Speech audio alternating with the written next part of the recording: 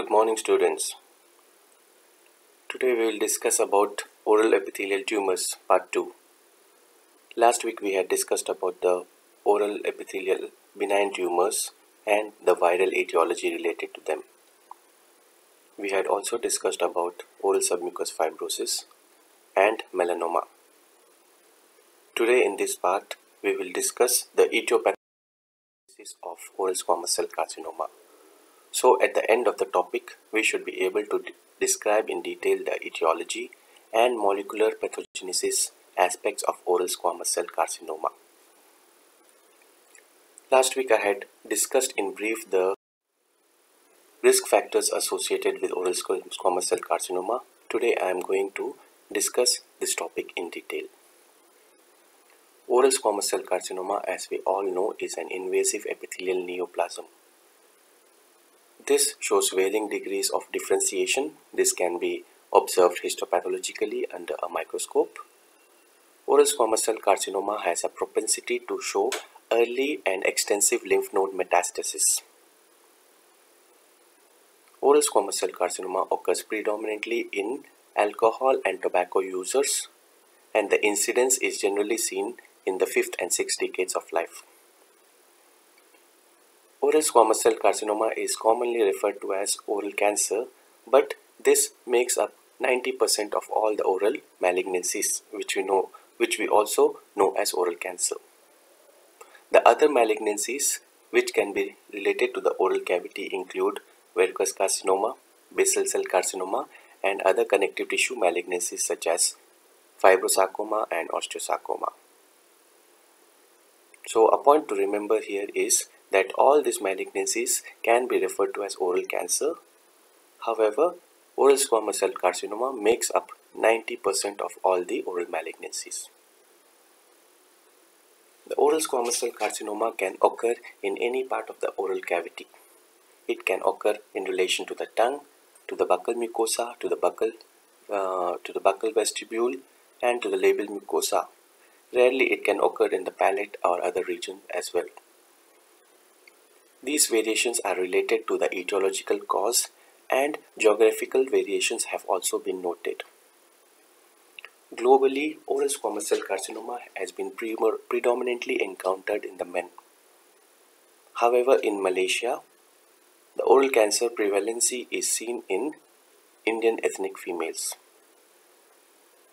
As we all know, tobacco is the prime etiological factor for the development of oral cancer or oral squamous cell carcinoma.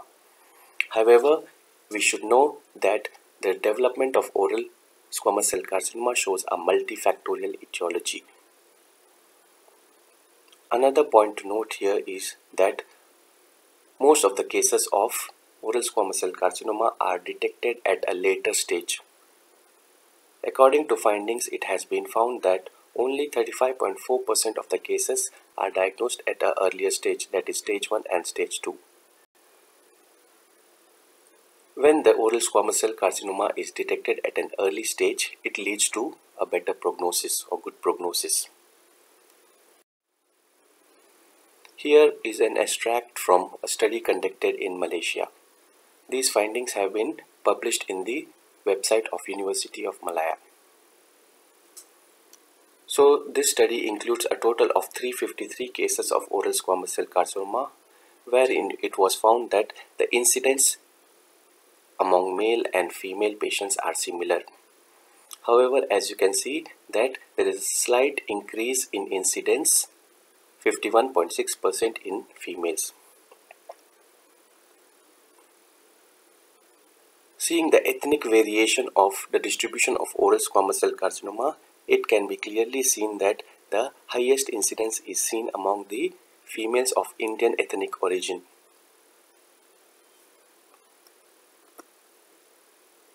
The distribution of oral squamous cell carcinoma also varies according to the location within the oral cavity. It can be seen that among the males, the tongue is the most common location, whereas among the females, the floor of the mouth is the most common location. The students are advised to review a few studies which have been conducted within Malaysia which shows the epidemiological status of oral squamous cell carcinoma. Here are two examples of such studies. The students are advised to look into such studies and understand this topic better.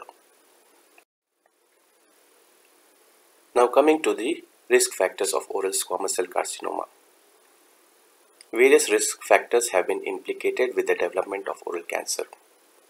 This can be lifestyle induced, related to ionizing radiations, viruses, presence of chronic infections, chronic immunocompromised states also predisposed to the development of cancer, and in certain situations the development of oral cancer have a genetic tendency. However, it has to be noted that lifestyle is by far the most significant and most common factor associated with the development of oral cancer. To summarize, it can be said that oral cancer, the development of oral squamous cell carcinoma, has a multifactorial etiology. As we have already discussed that lifestyle is a significant factor in the development of oral squamous cell carcinoma. This is related to the habit of smoking tobacco. It has been found that smoking, actively or passive smoking, increases the chances of cancer. Tobacco worldwide is consumed in mainly two forms. It is either smoked or consumed in a smokeless form. It is well known that tobacco smoking generates various compounds. Numerous studies conducted worldwide have concluded that there are nearly 70 known carcinogenic compounds which are produced as a result of tobacco smoke. In the right side of this picture, you can see the various components which have been created in the tobacco smoke. The nicotine, which is the principal component of the tobacco, basically has an addictive property. Cigarettes, when smoked, also leads to the development of various carcinogenic compounds. The most significant of these are tobacco-specific nitrosamines. Other carcinogens which have been developed as a result of tobacco smoking includes benzene, aromatic amines, acetaldehyde, polyaromatics, etc. The students are advised to make a list of these tobacco specific carcinogens in relation to the development of oral squamous cell carcinoma. So, to summarize here, tobacco smoking in the form of cigarettes or cigars, BDs or pipes relates to the development of carcinogens.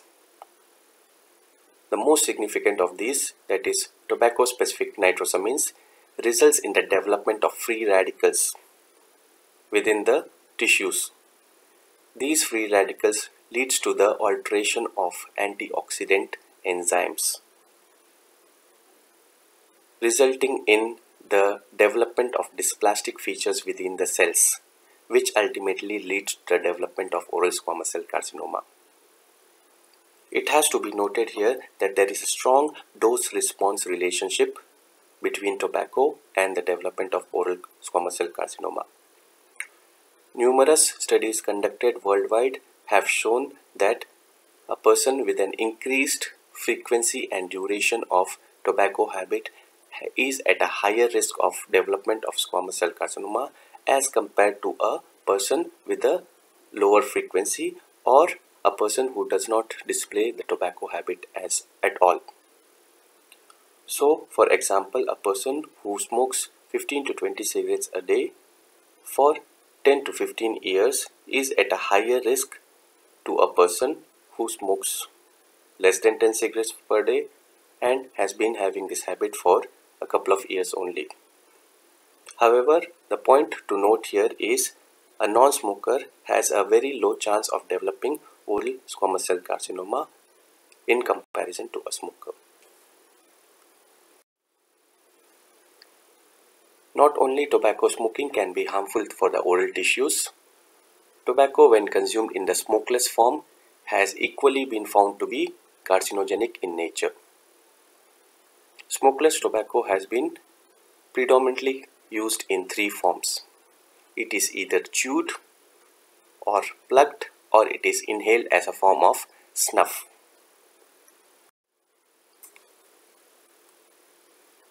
Betel quid is an important etiological factor or component in the development of oral cancers. The picture on the right shows a betel quid. This is nothing but a preparation which uses betel leaf, areca nut, slake lime, tobacco, catechu, spices and sweeteners. The habit of consuming betel quid is predominantly in South Asia and Southeast Asia. Consequently, the incidence of oral cancers related to the betel quid chewing habit has been found to be more in South Asia and Southeast Asia. Slake lime is an important constituent of betel quid. This slake lime results in the formation of reactive oxygen species. Also, the nitrosation of areca alkaloids results in the formation of areca nut specific nitrosamines, which have been known to have a mutagenic or toxic effects on the oral epithelial cells. Ultimately, this results in the development of oral squamous cell carcinoma. Slake lime has been found to be show an increased susceptibility to other ingredients of the betel quid. Alcohol produces acetaldehyde on consumption, which is known to be a suspected carcinogen. A point to remember here is that the habit of alcohol consumption as smoking produces a multiplicative risk to the development of cancer. This has been referred to as the synergistic effect of tobacco and alcohol consumption. So a person who consumes alcohol has an increased acetaldehyde burden. This results in the activation of procarcinogens. Also, the alcohol consumption increases the diffusibility of the mucosal surface. This results in increased susceptibility of the carcinogens formed as a result of tobacco smoking to the oral epithelial cells.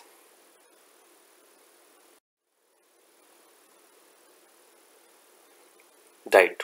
Now, diet also plays an essential role in the protective effect of the oral mucosa. Diets which are deficient in essential nutrients may predispose to the development of oral squamous cell carcinoma. Various epidemiological studies have shown that people showing deficiency of various nutrient components have shown an increased association of oral squamous cell carcinoma.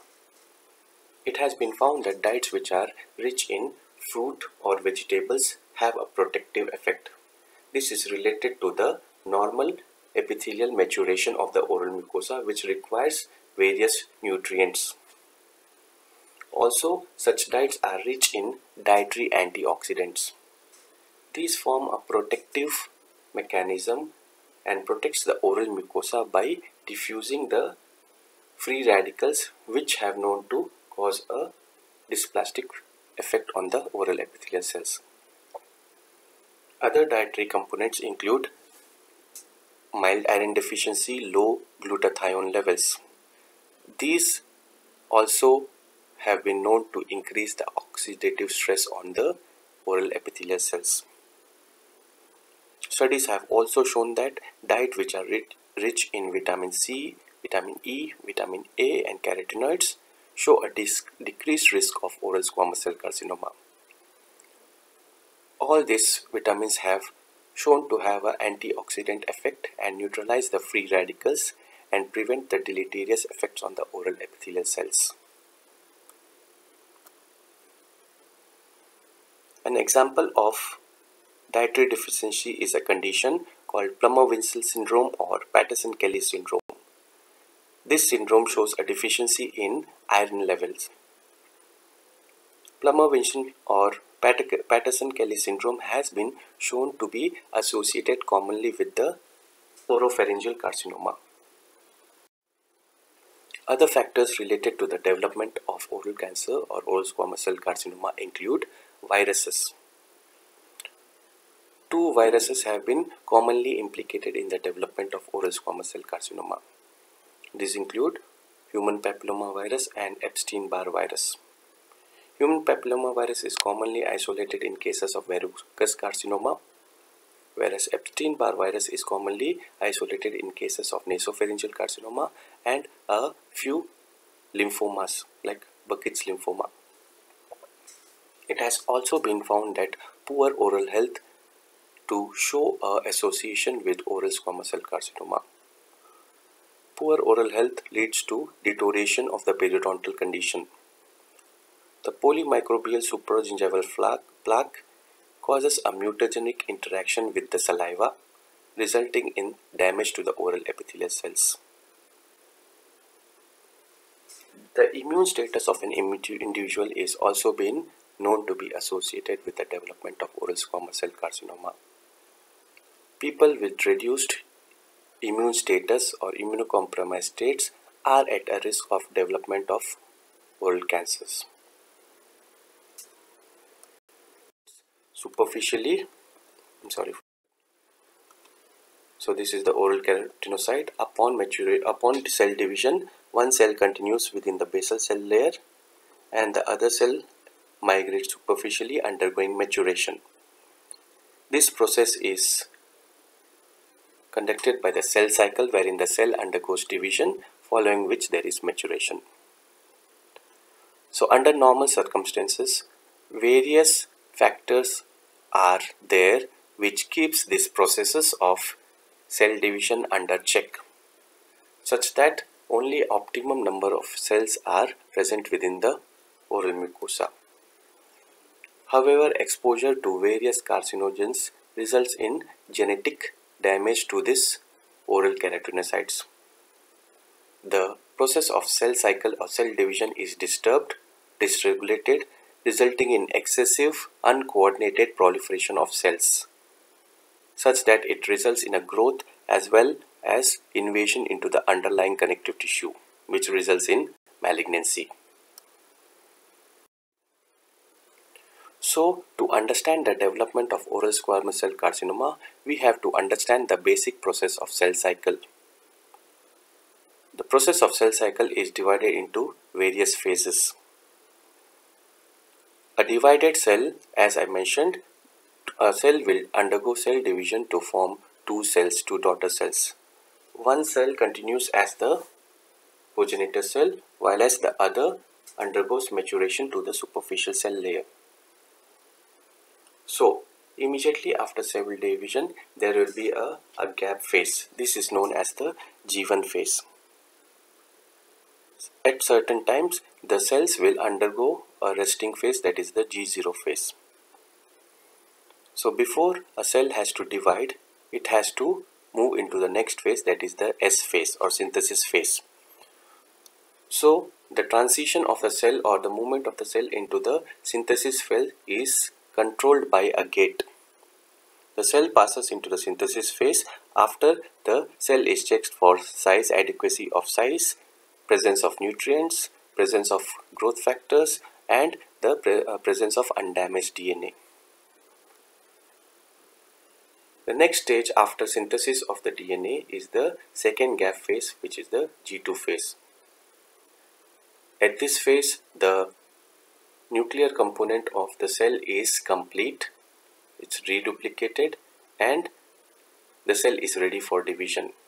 The movement of this cell to the next phase also is checked by a gate, wherein improperly formed cells are removed or prevented from undergoing the cell cycle. Just before the beginning of mitosis, a third gate point is there, a checkpoint is there to control the proper cells from undergoing cell division. So under normal circumstances, various checkpoints have been kept in place to ensure that the cell which undergoes cell division is normal and does not show any dysplastic features. So, to understand the development of oral squamous cell carcinoma, it is safe to say that this cell cycle is disturbed or dysregulated. That means the checkpoints which have been placed to control normal proliferation is disturbed. Three genes have been associated with maintaining this normalcy. These are tumor suppressor genes, DNA repair genes, proto-oncogenes and oncogenes. Normally, the cell expresses a gene called tumor suppressor genes. These genes function by keeping a check on uncoordinated proliferation of cells. An example of a tumor suppressor gene is p53 gene. p53 gene is seen in most of the cells, somatic cells, and prevents the uncoordinated proliferation of cells. Other example of tumor suppressor gene is retinoblastoma gene. Normal cells also express certain DNA repair genes. These genes will detect any irregularities in the DNA content, nucleic acid content of the cell, and repairs the cells before it goes into the next phase of mitosis or of cell cycle. In addition, there are a group of genes called proto-oncogenes and oncogenes. Proto-oncogenes are genes which stimulate the controlled proliferation of cells. Mutation of these proto-oncogenes results in what is known as the oncogenes. Oncogenes results in uncontrolled or uncoordinated proliferation of cells. So it can be assumed that in cases of oral squamous cell carcinoma, there are genetic mutations which are basically targeting these three group of genes. The tumor suppressor genes, when mutated, is no longer able to keep a check on the uncontrolled proliferation of cells. Defects in the DNA repair genes results in cells with improper genetic material moving to the next phase of the cell cycle. Defect in the balance of proto-oncogenes and oncogenes results in an increased number of oncogenes, which results in uncoordinated or uncontrolled proliferation of cells. So, to come back to the cell cycle, the various gates which kept a check on the proliferation of cells are hampered as a result of genetic defect, including the three main genes, which results in uncontrolled and uncoordinated growth of cells, resulting to the development of oral cancer.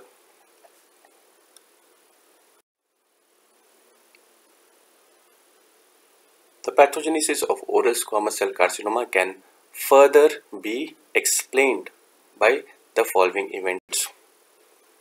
Development of oral squamous cell carcinoma is not just a single genetic mutation. It is basically a progressive accumulation of a number of genetic alterations within the oral epithelial cells. These genetic alterations occurs at different times, leading to a gradual progression of the cells into invasive carcinoma. The image below, as you can see, shows the gradual progression of a normal appearing epithelium to hyperplasia, further into mild dysplasia, further developing into severe dysplasia or carcinoma in situ, and finally developing a full invasive carcinoma. Various genetic alterations have been known to lead to this development of oral squamous cell carcinoma.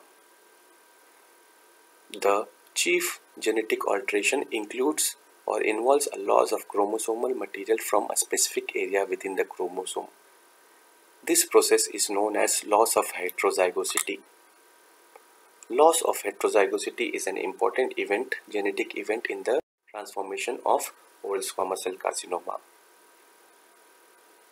A molecular model of carcinogenesis has been proposed which describe the various events or genetic events which leads to the stepwise formation of oral squamous cell carcinoma. The various genetic events have been mapped to individual stages of the epithelial transformation.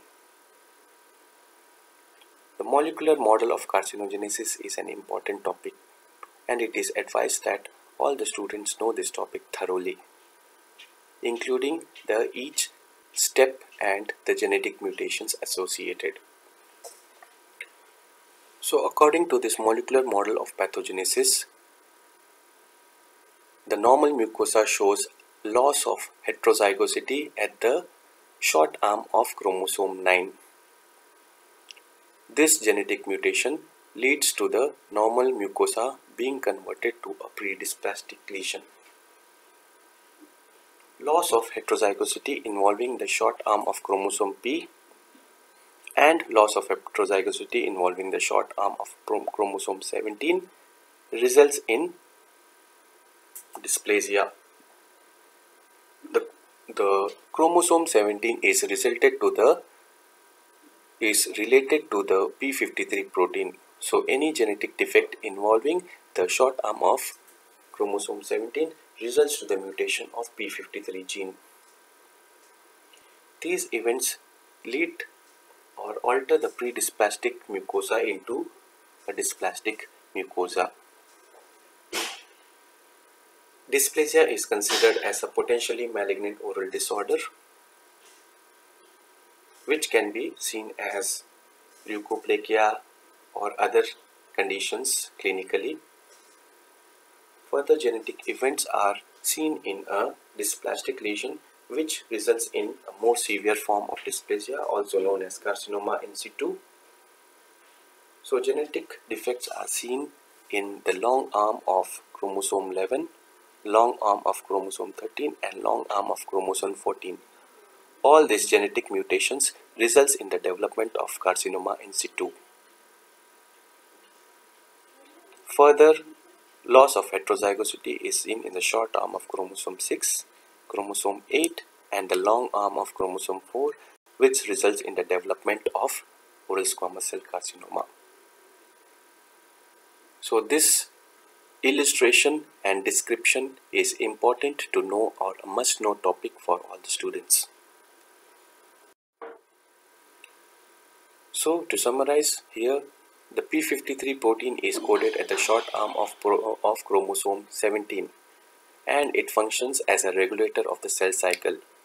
So any genetic defect at this p53 or at this short arm of 17 chromosome results in dysregulation of p53 protein. The normal p53 protein detects damage and arrests cell cycle. Mutation of this p53 protein leads to a loss of regulation of the checkpoint, allowing cells and damaged DNA to undergo replication, leading to the development of cancer. Thus, mutation of p53 is a common and significant event in the oral cancer and many other cancers in the body. So to summarize for today's topic, it can be said that oral squamous cell carcinoma has a multifactorial etiology. Tobacco is the most recognized etiological factor in the development of oral squamous cell carcinoma. Numerous carcinogens or factors have been described which cause genetic alteration within the cells. These genetic alterations cause defect in the cell cycle, leading to the development of cancer. Development of oral cancer is a multi-step process. Understanding this process is vital to understand the disease and its prognosis. Loss of heterozygosity and mutation of p53 gene are the two significant events associated with oral cancer. The molecular mechanism of progression of oral squamous cell carcinoma is to be understood thoroughly to understand the pathogenesis of oral squamous cell carcinoma. So before I conclude, I want to remind 3 steps given by the Ministry of Health Malaysia to fight this coronavirus infection. I request all to stay at home and stay safe. Thank you for today's lecture. I request the students to observe the assignment given on Google Classroom and write their findings or notes in the area provided. Thank you for the patient listening.